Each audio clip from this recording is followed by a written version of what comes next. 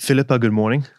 Good morning. Very excited to speak to you today. It's my second time meeting you in person. And for the audience listening, Phillipa is a chartered physiotherapist, a certified yoga instructor, and a certified Pilates instructor. So I think I want to start, if I'm being selfish, by speaking to you about yoga, because I'm about 5 months into my personal yoga journey.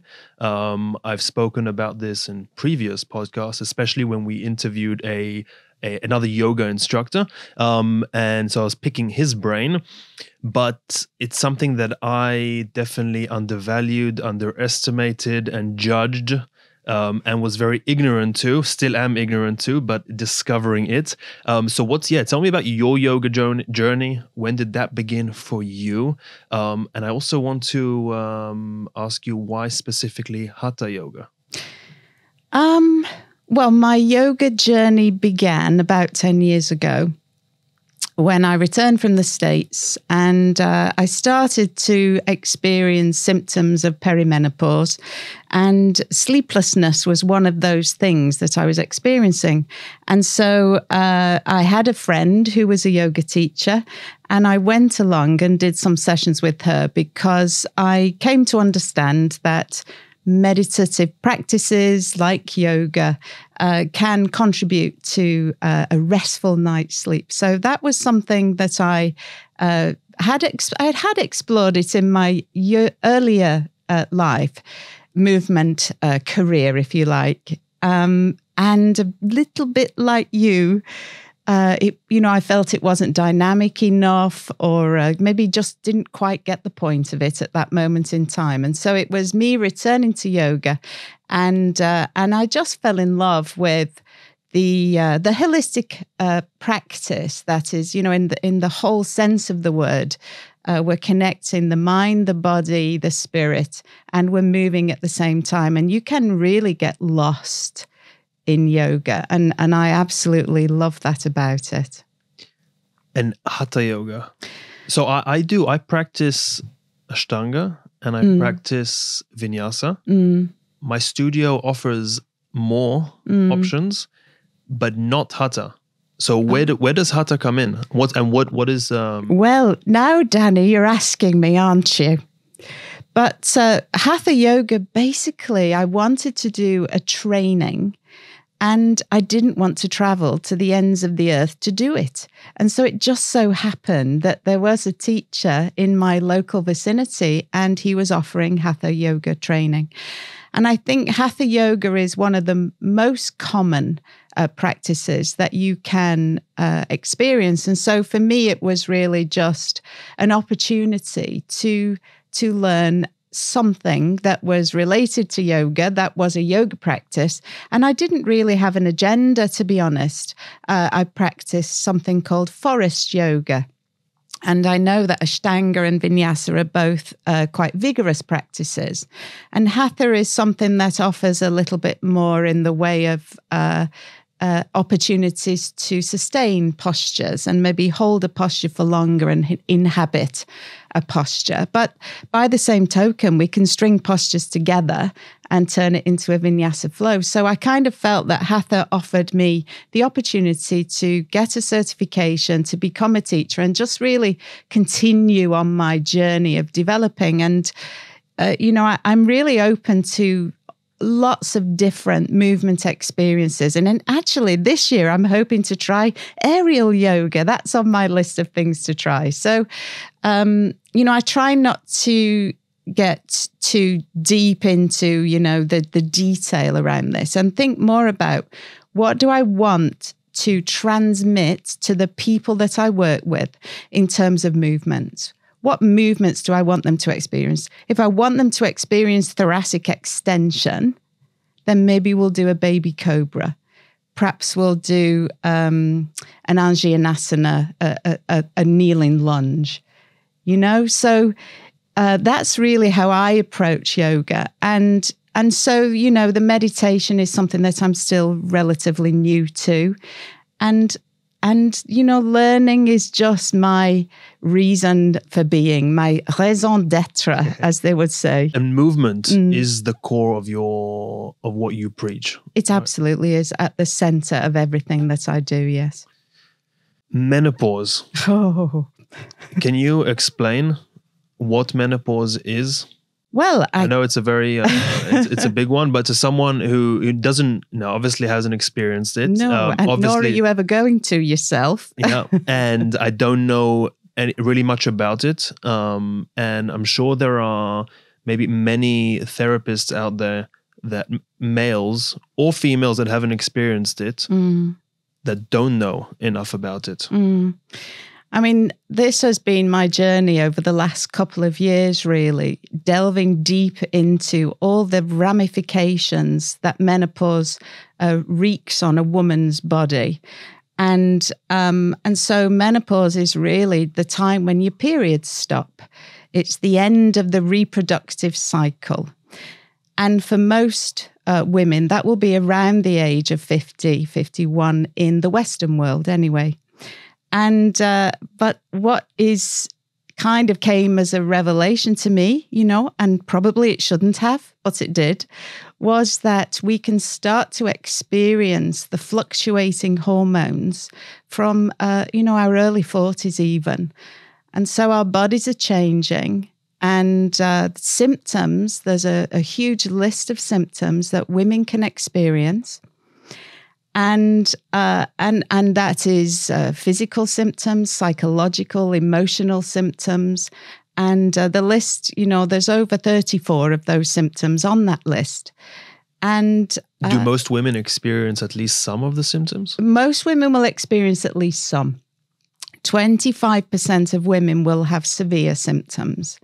And so that is, it can range from hot flushes is a common symptom that many people will be familiar with. But insomnia, sleeplessness, that was the thing that I was really struggling with.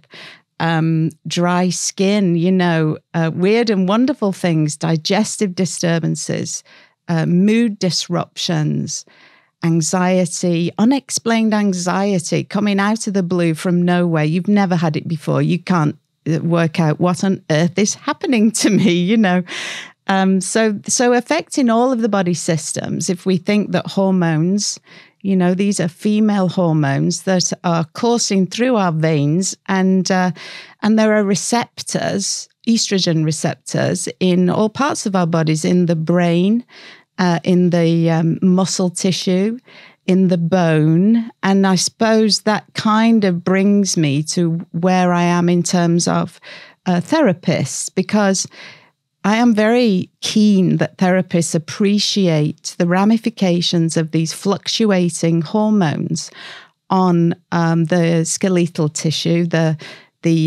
bones, the muscles, any collagenous tissue actually. Collagen synthesis is affected by these estrogen levels, and so it has wide-ranging ramifications. And certain musculoskeletal conditions are we're predisposed to frozen shoulders. Say, for instance, shoulder pain is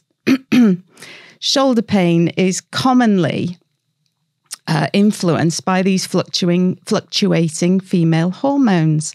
And so, it's not necessarily something that would be on your radar as a therapist, and even for the woman in your care, it may well not be on their radar, that they're not realizing that these fluctuations are occurring, because we have this notion that, menopause hits us one day, and, and then it's the end. I guess, that is another beginning, if you want to think of that, the beginning of the rest of your life. But, for me, I felt like I was underserved as a therapist in not having been a little bit more aware of all of these ramifications. So it caught you by surprise? Well, yes, it caught me by surprise because I was 45 when I started to experience symptoms, and that wasn't really what I was anticipating. And, like you say, I didn't have a hot flush. I was struggling with insomnia. That's not something that you would necessarily... And you never had experience suffering from insomnia? Well, yeah. So interestingly, the evidence is that if you have had experiences of insomnia earlier on in your life, then you're more likely to struggle with it around that time of menopause. And that was my experience. A life-changing experience when I was a young teenager. Losing my brother in a motorbike accident meant that I struggled to, for a period of time with mental health issues, depression, anxiety, and those kinds of things. And at that time, my insomnia was something that was born, if you like. How old were you then? I was 17. And at that age, were you in a place where you were aware of these things that were happening to you, like anxiety, like insomnia? Or so did you? You're saying no, but did you look for solutions then? Do you think experiencing? Yes. Well, yeah. So movement has always been my solution, actually. So you always felt like movement helped you personally? Yes, always, without a shadow of a doubt. Did you know that you were going to be trained as a physiotherapist? Well, at 17, it was on my list of courses that I was looking to study. I was studying my A-levels, and yes, that was my path, and I embarked on that path without hesitation. When I was 18, I graduated, completed my A-level studies rather, and set on my journey to become a physiotherapist. And you've lived in many places in the world, right? The first time I met you, you told me how well-traveled you are. So where have you lived? Well, I mean, we've lived around the United Kingdom, different places, Scotland, and the south of England. And then I'm from the northwest. You may or may not be able to tell. And then Cyprus was a place that I had a whale of a time for a couple of years, and then Colorado in the United States. So that's when you mentioned when you came back from the States, you started experiencing right. some symptoms. Right. How's Colorado? Oh my God. Where in Colorado? Well, we were in Colorado Springs, and Colorado, the healthiest state in the United States. So I was very at home there. There's a term which might be derogatory, but they call them granola. Really? Have you heard that before? No, I haven't. Granola people hike that are healthy, pretty much. People that take care of themselves, they refer to as granola people. But yeah, so you felt in good company there? Yeah. It was my spiritual home. The hiking in the mountains, mountain biking, horse riding. Swimming outdoors, being able to be warm enough in the summer that you can swim outdoors. Amazing. Yeah. And did you practice physiotherapy in these countries that you lived at, Cyprus and the US? Yeah, well, in Cyprus, I was the physiotherapist to the Royal Air Force Akrotiri rugby team for 2 years. That was a volunteer position. And so, weekends I'd be out there on the sidelines, taping the ears back on and such like. Was that your first experience working with athletes? Yes, I think it was probably. Yeah. We would, I was in the training room. I was, putting them together midweek, putting them back together, helping them with the preparations, although there was still quite a lot of drinking involved in that. I'm sure. Yeah. And strapping, before they went on the pitch, I did a lot of strapping. And I think the opportunities that I've had from that came about because of me moving around, have really allowed me to explore things that I otherwise would never have done. So circling back actually to your teenage years. Oh yes. And like what led you to discover personally movement as a therapy for you at a young age? Well, it was a family habit. So I read on one of your bios that your family was in the top 10 fittest British families or something of the sort? Well, it was a competition run by a magazine called Athletics Weekly or Runner's World or one of those magazines that my dad decided it would be good for us all to enter as a family. And yes, I think we did it 2 years running. And we were 10th both times, but I was 12 and 13 around the times when we were doing those competitions. So my dad was the one who introduced the whole family to sporting pursuits, and it was athletics in particular that he was particularly interested in. And it was just a lifestyle, something that we did every Monday and Wednesday, went to the track. And you were divided into your age groups. So it was lovely. Parents are kind of a little bit of childcare as well. We would go off with the youths doing our training, and then everybody would meet up, and it was very sociable. And then of course you've got the competitions at the weekend, track meets in the summer, cross country running in the winter. My least favorite thing, I have to confess. But, it gave you structure to your week, structure to your lives, seasons, there were seasons in sport. And it was really just something that I never thought anything about. It was just something that we did as a family. My dad was quite fanatical about outdoor pursuits. He had us cold water swimming before it was even a thing. He built a kayak. It was just bonkers, really. We did wild camping, and this is back in the 70s before everybody else was at it. My mum made a tent, believe it or not, on a sewing machine. So, yeah, we were really just exploring lots of different opportunities, and yeah, it was. You kind of had to be there, is all I'm going to say. Sounds fun. It sounds really fun.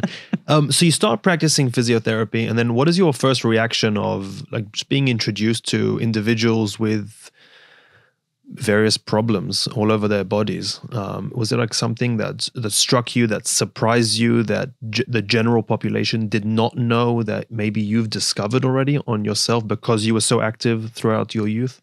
Not really. I mean, I was just a sponge, to be honest. I knew that rehabilitation was something that I was particularly keen to explore. So working with individuals that suffered an injury. Yeah, the walking wounded, as I called them, So the idea that these people, they were not in pajamas. They were up and about, and maybe they'd hurt themselves, had an injury, or, some sort of rheumatological conditions, amputees, all sorts of, like I say, the walking wounded.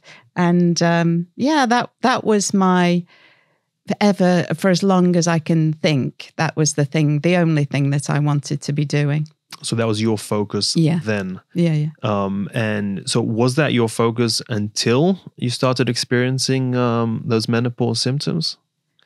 Well, yes, musculoskeletal physiotherapy is all I ever did. I think the living in Colorado in particular was a time when I was not able to practice as a physiotherapist. And so that was when I really was delving into the Pilates side of the house.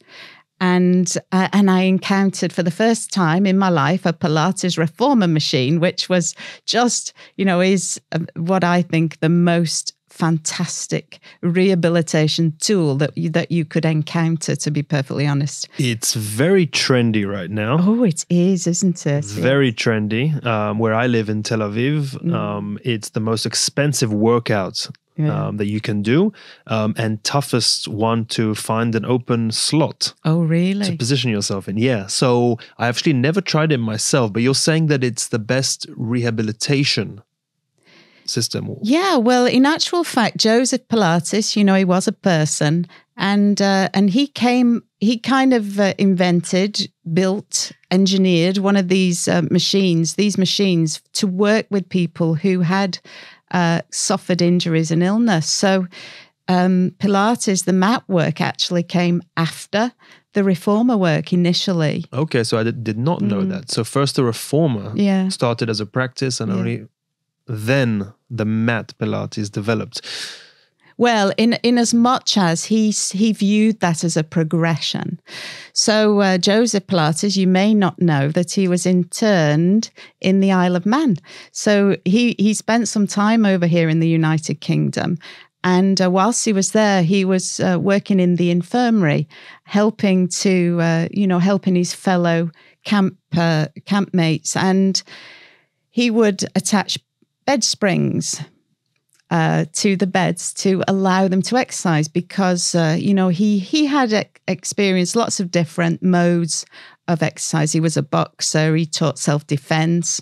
He'd done yoga and lots of other different movement practices. And so he kind of, almost think this is where the idea of the reformer spring resistance was born. And then he came up with the moving platform, which is the integral part that really makes it a Pilates reformer, is the moving platform. So in Colorado is where you started practicing with the reformer? Yeah, I hadn't met one till I went to Colorado, and there were half a dozen studios filled with these machines, and so yes, I did my first certification on the reformer in Colorado, and then I came back to the United Kingdom and I had to do it all over again, which was fine. What is it that's so unique about it though? Like, what am I missing something in my weekly movement that I'm not getting by not practicing on a reformer? Well, I mean, the moving platform is the one thing that you won't be getting anywhere else, unless, I guess, you stand on a Bosu, maybe an upturned Bosu. Which is very advanced, I guess. Quite, yes. Yeah, well, that's right. That's very advanced. It's not accessible to people who, until they're much further through the rehabilitation journey. So, and the fact that we can have people lying down and offer resistance, a bit like a leg press machine, so that it's a part of the body weight, a portion of the body weight, not the whole body weight. So we can offer resistance that is challenging, and equally we can offer resistance that is supporting the limbs, the weight of the limbs. So are you missing something? Yes, is the answer to that. I would heartily recommend you might find this is your next big thing. It's something I will try. But so you're saying that it does, like, it's the machine that just makes it accessible, a certain type of movement, resistance. Yeah, so we can make it accessible to people who are needing rehabilitation, but equally we can make it really, really hard and advanced. And do you teach mat Pilates as well? Yes, yeah. And what's your opinion about mat Pilates? Well, I guess Pilates does come under some sort of scrutiny because of being criticised for maybe not being as functional as it might be. But then, it really depends on what you're doing, doesn't it? Absolutely. So exercising flat on your back may not be the most functional thing that you can do, but every day we've all got to get up out of bed, haven't we? And for in this modern life, what we call ground dwelling, is moving towards extinction. And so is the skill that goes along with that, if we're not careful. So, the ability for us to get on and off the ground, maybe we need to spend a bit of time on the ground in the first place. So interesting. Yeah. Because that is it's a common health strength test, right? For someone to get off the ground easily. Yeah. And then also getting off the ground without using your hands. Well, I don't know how common it is, but it's definitely something that a study was done. And I'm trying to remember, I think he's called Arjo, Arjo. I think he's Spanish. I am in touch with him on Twitter, as it happens. And yes, I've got a whole YouTube list of movements that you can do, 25 movements that will help to for you to master the ability to get on and off the ground without using your hands. And it is a predictor of longevity, essentially. Are there any other major predictors of longevity that you subscribe to or push on to your student? Yeah, better balance. So I know also a lot of your exercises are one-legged exercises I've seen, and focusing on balance. And it's something that also I practice a lot and try and do. And obviously yoga incorporates a lot of that. And then only when you need to hold yourself on one leg for like 10 breaths, you realize how hard it is. How really hard it is. Yeah. And then someone tells you that your hips are not parallel to the ground and your hips are not even, so you try and balance that out, and then you realize that you really can't hold your balance on one foot, because we do make all these body function tweaks to make it as easy as possible for us to stand on one leg. So when someone corrects us to the right way you're supposed to be balancing, then it is very difficult. Yeah, well, that's right. And of course, there's lots of body systems that contribute to our ability to balance. You know, the musculoskeletal system is one of those, and the vestibular system, the balance mechanisms in our So what ears. is the vestibular system? Well, it's the little canals that are in your ears, the semicircular canals, and and those are fluid filled, and they contribute, they send signals to the brain that basically help us to orientate ourselves in space. So we know where we are in space. And, not to put a downer on the situation, but all of these structures, they're as old as we are. And so the fluid in the canals becomes more viscous with age. There's actually a joint in the canals, the stirrup, is one of the bones, and there's an articulation, and that joint moves in the fluid. The joint moves around to give us this joint position sense. And that's a joint like any other. It gets stiffer as we get older. And so these kinds of things contribute to us feeling dizzier than we used to do, and dizziness is another symptom associated with menopause. So and balance difficulties. So we need to train all of these different systems. The sensory system is the other system, and of course, vision is one of the things that really helps us to orientate ourselves. And so, all these things, the body systems working together, are the things that I consider when I am prescribing my programs, whether it's to a group or to an individual. And so, moving your eyes in your head is something that can contribute to your ability to balance. In yoga, we're quite keen often, fix on a spot. Well, or look at the third eye, right? Yeah. Well, yes, that's right. But actually, what if you move your eyes around in your head while you stood on one leg? You'll find that's a whole lot harder. Harder, okay. So what, closing your eyes and then... Well, closing your eyes, of course, that eliminates one source of information. And so, yes, closing your eyes would make it much harder. But just moving your eyes, scanning your eyes from side to side, scanning your eyes up and down, that is going to add a layer of challenge, a layer of difficulty. And then if you close your eyes, that's a whole nother level of difficulty. So you recommend women that are experiencing or going through menopause and experiencing even severe symptoms to pursue movement? Yeah, well, I mean, the thing if we're talking specifically about balance, what we find as we age is that we start to feel less steady generally. We're movement processing is affected. Our ability to process lots of different sources of information becomes impaired and more difficult. We're slower generally at doing these things. But one thing that prevents or slows that decline is practicing these things. So it's really counterintuitive. If you feel dizzy, to do something that's going to bring on that symptom. However, if you don't do that and you avoid that sensation, then the chances are that over time it will take less and less and less to bring on that symptom.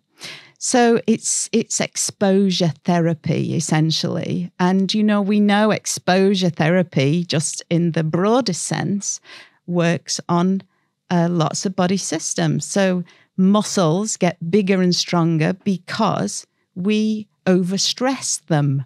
And it's the same with all our body systems, really. The circulatory system, the neurological system, none of these systems are different in that regard. They all respond to being put under a degree of stress. And so our job as therapists is to kind of to work out what level of stress we need to expose people to.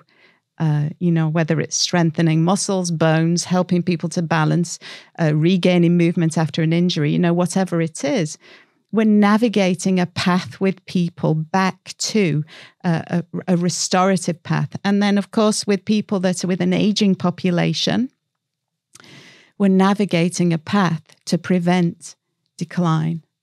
In your experience, you recommend, though, do you recommend a specific exercise, a specific form of movement for women that are experiencing menopause, but also for the ones that are the 25% that are experiencing you said severe symptoms? Well, there is not one symptom of menopause that doesn't respond to moving, and so my approach is to tackle the main issues. One is declining strength of muscle and bone. The other, the balance, is so important because, if we don't fall over, we're less likely to have a fracture. So, it's quite important to avoid falling over if we can. Posture and alignment, that's one of the core Pilates principles, is the way in which we align our bodies contributes to our ability to function and perform. And although, posture comes under a lot of criticism, posture is dynamic, posture is not just standing still, but actually the way in which we align the diaphragm and the pelvic floor can impact their ability to function and perform. So, there is a place for this, and we certainly don't want to end up bent over double. In our older age, we want to be able to stand up straight for respiratory function, for lots of different reasons. And so those three key elements. And then, of course, the other is pelvic health, which is something that as a musculoskeletal therapist, I've kind of come to a bit later in my career, this appreciation of the importance of shining a light, really, on pelvic health and how the systems, again, the diaphragm and the pelvic floor, the deep core musculature, they all work together to maintain what is a pressurized system. And so, we can't just talk about the cylinder, the walls of the cylinder. We've got to consider the ceiling and the floor. And so, I am incorporating that a lot more into the work that I do. But for a woman experiencing menopause symptoms, should she pursue other forms of activities? Maybe more, for example, like should she be running? Yeah, well, I mean, the thing is, people have to do what they enjoy, because if they don't enjoy it, then they're less likely to do it. And we do need, I'm a big fan of cross training. I talked about mountain biking and horse riding and skiing, maybe not, but, all of these different activities bring something to our lives. Cardiovascular output, it's important for us to do some form of cardiovascular activity or to be able to drive the cardiovascular system. And there's different ways of driving the system. You mentioned the vinyasa yoga. That will increase your heart rate and it will potentially make you sweat and red in the face and increase the respiratory rate. So we're driving the cardiovascular system when we do things like that. But for people that, simply want to go out and walk more, then, do that. I am of the opinion that we need to incorporate cardiovascular training, strength training, and mobility into our lives. And so, for me, Pilates and my Pilates, the way I teach Pilates and yoga, I incorporate strength, a big focus on strength, particularly for women.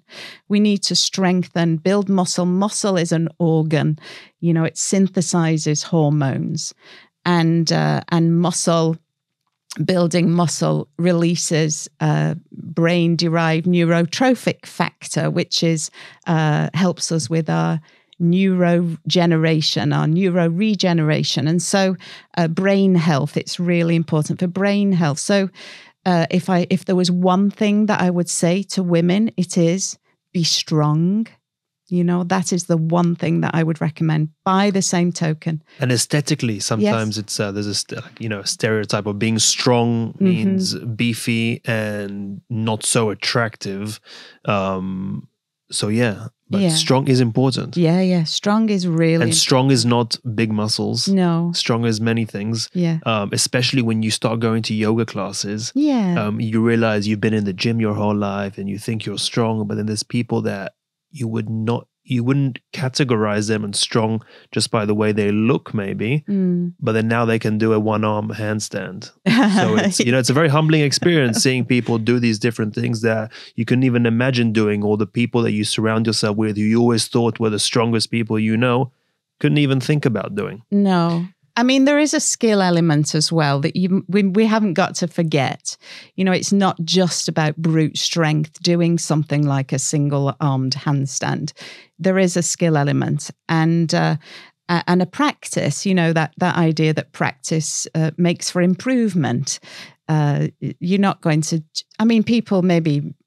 Really strong people could just throw a one-handed handstand, but probably not. Yeah, but but by honing these skills, obviously a one-hand handstand is a bit slightly extreme. Yeah, not very accessible. No, but honing skills of that form will help you develop strength and understanding how your body works and how to use your body maybe in the best way possible to avoid things like falling down. To avoid things like bad posture. Of the sorts. But so I'll reframe my original question there. Sorry to hang on that topic, but so is there a certain type of movement though that you would recommend women to avoid while going through this stage of life? Well, so the challenge is to navigate a path to moving more without hurting yourself. So the danger is that we sort of get hoodwinked into thinking that we should be doing certain things.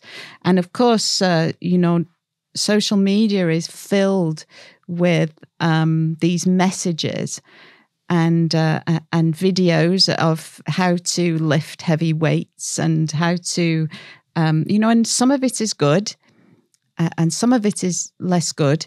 And none of it is tailored to you as an individual if you haven't had, an interaction with that teacher.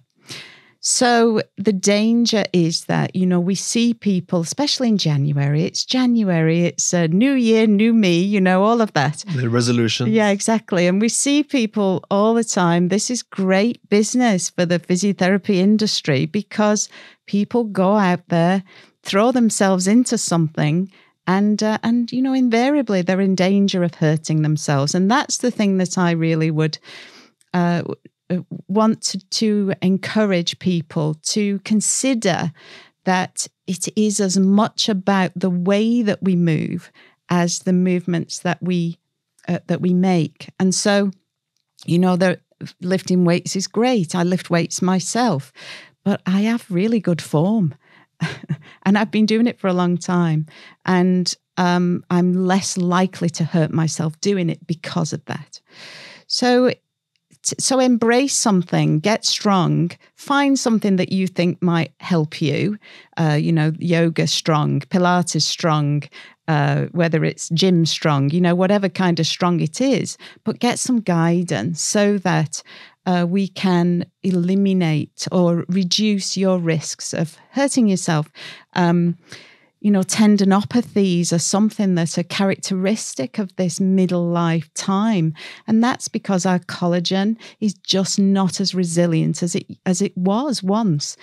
And so impingement at the shoulder is much more common because the subacromial space, maybe we've done things, the bursa might be a bit thickened and we're more subject to impingement in the shoulder, but we're not knowing that. So, what we do know about our bodies, our brains, is that there is a level of decline that occurs that we do not perceive.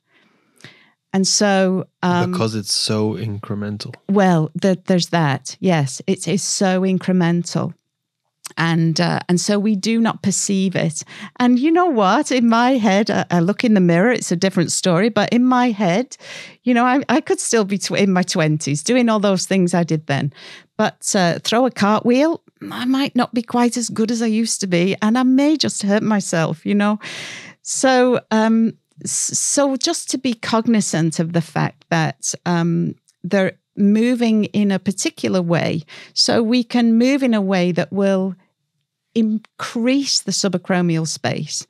If we think about where the scapula are orientated on the back of us, then we're more likely to have more space in this area underneath the acromion. And so when we're doing our overhead weightlifting, we're less likely to impinge on the bursa, etc. So, whereas without that guidance, people are more taking more risks.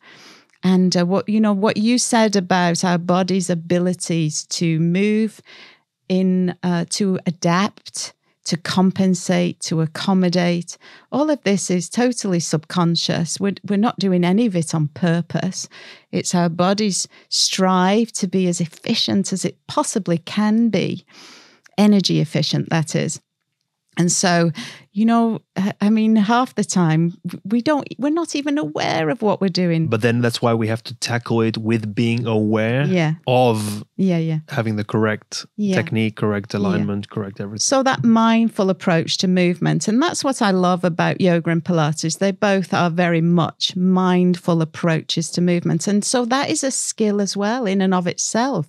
The ability to tune in to how our bodies feel when we do certain things. We're out of our bodies so much of the time that we are totally unaware. And so this is a skill that we can learn and benefit from, and then it translates into other areas of our lives. And so, that mindful approach to movement, whatever it is. Yeah. And you can take it. Don't forget to drink, by the way. I'll give you a chance. Thank you. So for women in their teens, 20s, 30s, who are active, are athletic, are strong, are there any other measures that they can be taking, should be taking, to maybe assure that they'll hopefully be in that 75% of women who experience menopause symptoms or going through and not be in that 25% nutrition or other elements that come in? Supplementation? Well, yeah, there are some predictors, family sort of history can give us an indicator. So people can also be prepared. Predisposed, yes. Predisposed and prepared because of that, So be prepared is the thing. To mitigate the symptoms, to prevent the hormonal, for you to be, I think metabolic health is something that we would consider. And, what I heard is that 50% of the population might be pre-diabetic. These changes in our bodies that are happening, bubbling away under the surface, building up, that it's only when they get to a certain threshold that you become symptomatic, say, for instance. So for us to look after our metabolic health will invariably help with this, the how we handle hormones, if you like.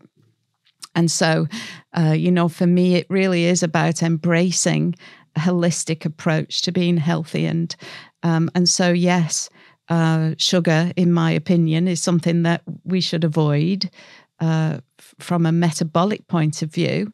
I think I definitely read that, shoulder pain, 2 contributing factors. One is your hormonal health, your whether you're female, where you are in your hormonal situation.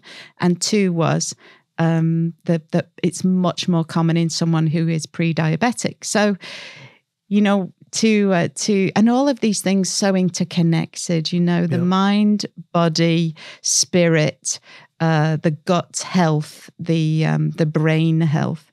The one thing for me that really has come to me later that I hope is coming to other therapists sooner in the journey, is this idea of self-efficacy.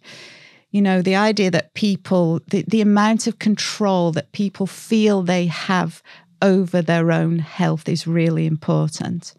So that we as therapists are giving them that opportunity to experience control, if you like, the ability to create a shift, whether it's to decrease pain, to make somebody, to help them be stronger, to help them to have more range of movement, and for them to feel like that's something they had a part in, and so to empower people to feel like they are the architect of their own health. Preventative medicine is really my happy place. It's something that I've practiced for myself and my own family. To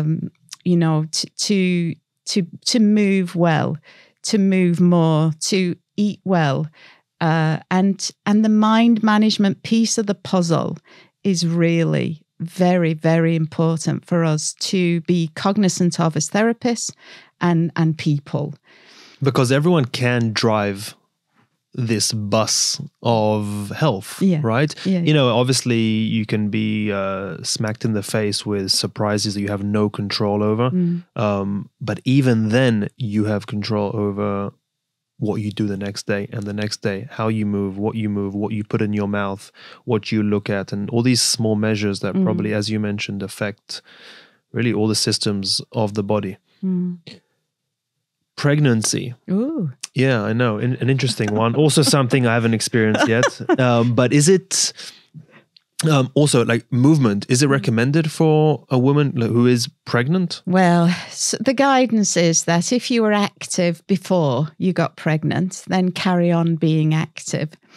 If you were not, then approach it with caution, so that that's not to say don't do it, but accessible things like just 10,000 steps a day, if you wanted to use an arbitrary figure, some gentle yoga practices, and just work with somebody who is familiar with the pregnant woman's body. Do you work with pregnant women? Not particularly, no. It isn't. I mean, I've had 2 children, so I am familiar with what happens.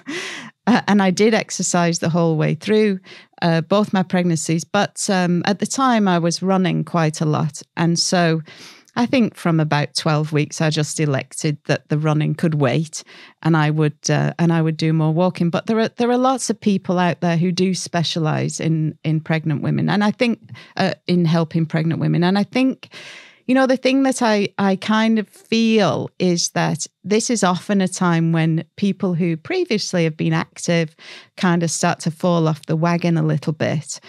Because opportunities, when you've got a little one to look after, it can be really challenging to fit this stuff in and around your life. And, we had to get really imaginative as a family for us to be able to do this. My husband, is also a keen outdoorsman and footballer, actually. Well, that's more in your field, isn't it? Yes. Which team does he support? Oh, gosh. I daren't say Manchester United, but oh, good. There we are.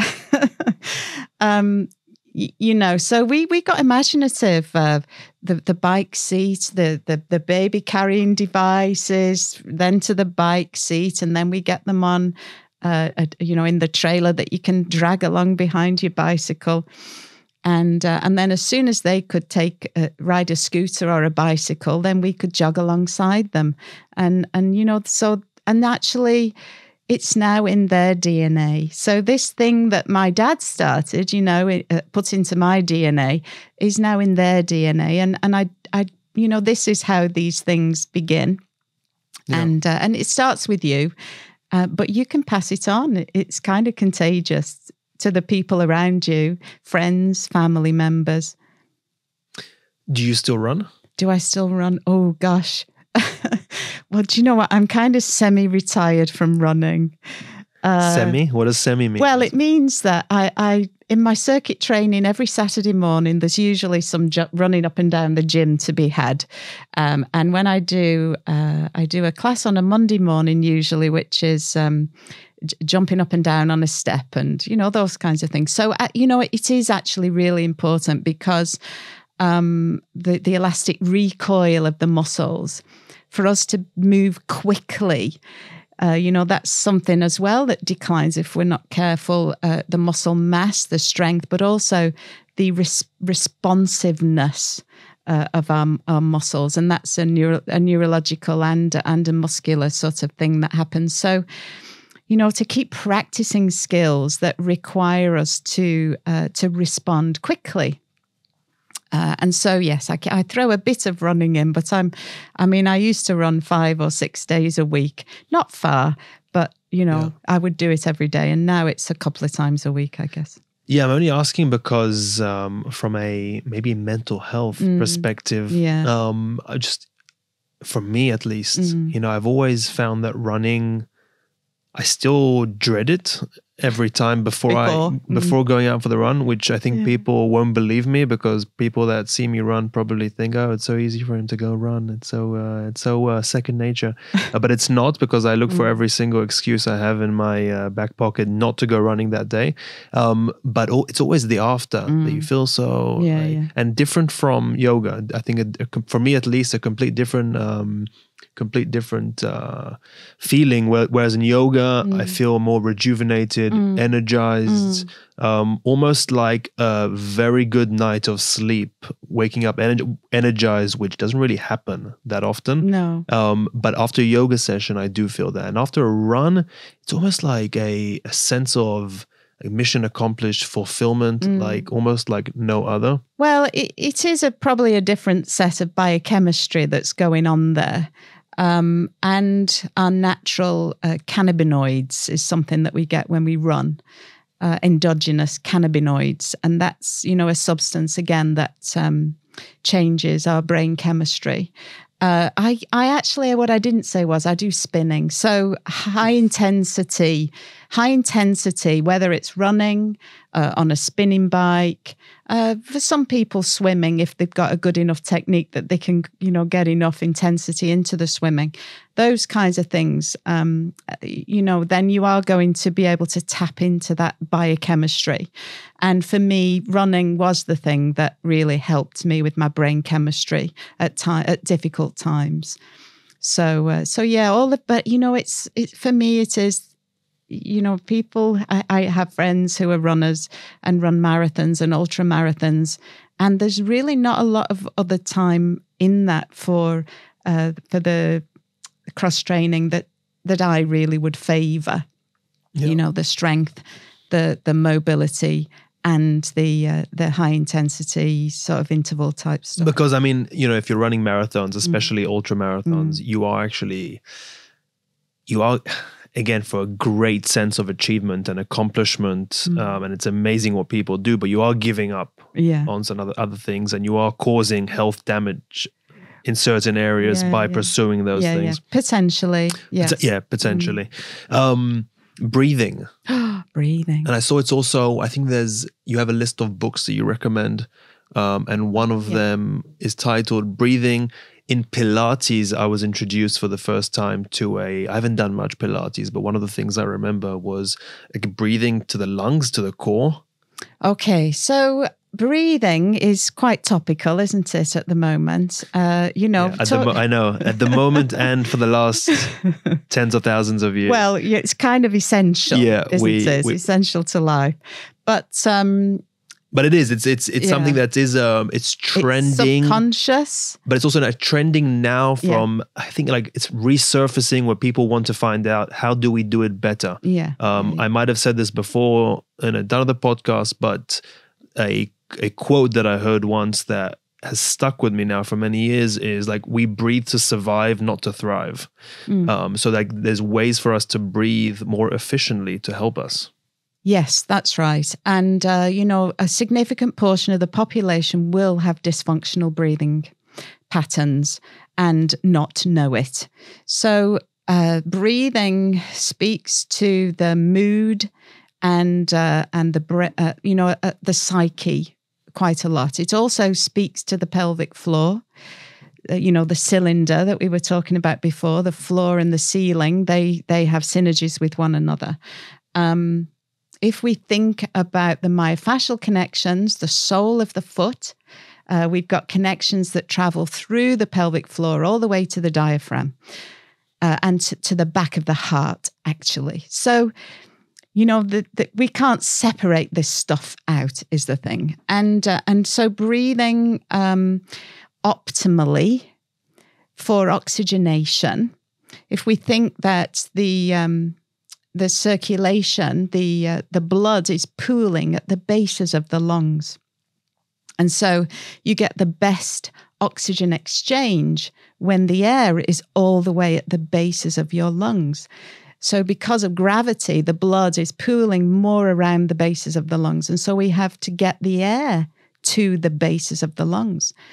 And in order to get the air to the bases of the lungs, we have to harness the action of the diaphragm. The diaphragm attaches to the margins of the rib cage, the lower margins of the rib cage. And so if we want to access the diaphragm, we need to move the rib cage. And so essentially that is it. We access the diaphragm. We take the air to the bases of the lungs. What we know is nasal breathing is more likely to access the diaphragm. And so breathing in and out through the nostrils is something that we're starting to hear more about. It also cleans the air, moistens the air, filters the air, so it is the way that we're intended to breathe. Joseph Pilates taught a method of breathing, which is rib cage expansion. So, like I said, the rib cage expansion speaks to the diaphragm. But rib cage expansion without expanding your chest? Well, so no, because it's all one thing, isn't it? But what we want specifically to do is expand the bottom part of the rib cage, so that it's possible to breathe apically at the top of the lungs and to have very little excursion of the diaphragm and very little movement of the rib cage. So when you are going about your day, you're sitting at the computer, deep breathing is not necessarily called for, is it? We don't have that drive to not even thinking about it. Well, we're definitely not thinking about it. No, quite. And so, in our modern life, levels of activity are less. And so it may be that you could go through a whole week of never actually being called upon to breathe deeply. If we get, I lived in America, the car is in the garage, you go from the kitchen to the car, you open the garage door, you drive out, you don't see people walking on the streets. I had visitors come to see me and they said, where are all the people? Because they're in the cars, they're never on foot anywhere. The infrastructure isn't really intended for that. So, you live there, you will maybe know what I'm talking about. I know exactly, yeah. So, we could get through a whole week of never needing to breathe deeply. And the breathing drives the metabolism drives the breathing. It's all got this feedback loop where everything, works both ways, so that we can practice breathing techniques which will change our biochemistry, change how we feel, and also condition structures, you know, the way in which the pelvic floor and the diaphragm work together. Breathing practices can help to condition the pelvic floor. So, you know, it is something that I'm getting increasingly interested in, and probably yoga has helped me with that because, of course, in yoga, we've got lots of different deep breathing practices. And so you've got short, rapid breathing, the breath of fire, say, for instance. You've got, and yoga incorporates much more of breath holding. So that we're you know, it's like any system, we can train it, and it has benefits physiologically, emotionally to do that. And so I can't even remember where we began this conversation. With the book that you recommend, and the fact that I tackled like lower lung breathing for the first time really in a Pilates class. So just something also stuck with me. And now that you mentioned like the fact that people can go a week and probably way more for a lot of people without expanding their lungs, without taking any deep breaths is kind of scary. So I hope people are more mindful and conscious of this. And I think it is a topic that is, again, I think it's getting more attractive to at least talk about and think about. And even now, just you talking about it now for a couple of minutes, I feel like I was breathing better while you were speaking about it. I was expanding my lungs just because I'm thinking about it. So it's very interesting. We're going to wrap up now. I know it goes by pretty fast. We'll definitely do this again. But please tell people where they can find you. Obviously, you're on our website. We've made a couple courses together and more. But please tell people where they can find you. Oh, well, thank you. I'm precision.co.uk, and precision is spelt with a Z. I don't know why I ever thought of doing that. But, you know, it kind of speaks to my values, which is how we move matters. And moving with precision and control is something that I'm very, very passionate about sharing with people. Phillipa, thank you very much. Thank you. If you found this video useful and want to see more like this, make sure you subscribe below and don't forget to hit the notification bell.